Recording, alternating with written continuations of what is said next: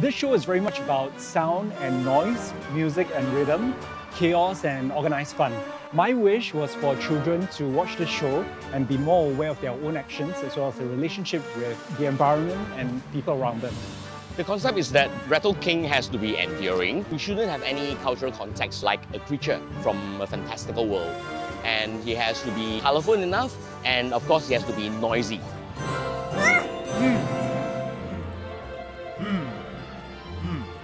The music was actually written as a story, as a journey of what Rattle King was feeling himself. We didn't intend for the Rattle King to be speaking any language that would be immediately understandable. Therefore, music became a very important aspect in the crafting of his journey, of his emotional journey, as well as his narrative journey. I think for me, it's to basically not steal away from the music, because the music is a big part of it. Of course, if there are certain storytelling elements to help aid the show, like basically I help in that aspect. Sound or even music or even lighting or even stagecraft. I think that's the best form of learning about how we as creators, create the craft. Yeah.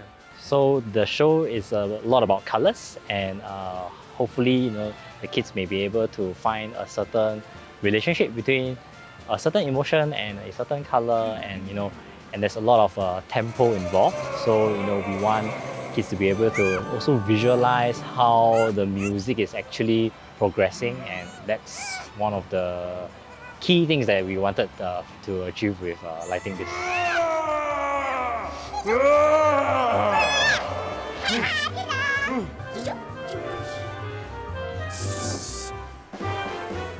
The first time seeing it in the space, with the backdrop of the cityscape and Esplanade, it was actually very magical and mesmerizing. Seeing so many audience members coming in and loving him was very, very sufficient for me as a designer.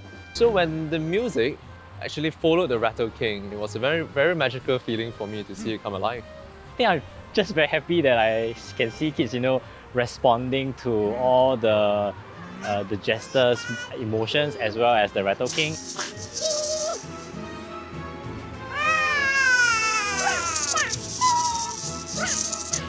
What was very interesting is that adults will be asking their children, do you understand it? Do you know what's happening?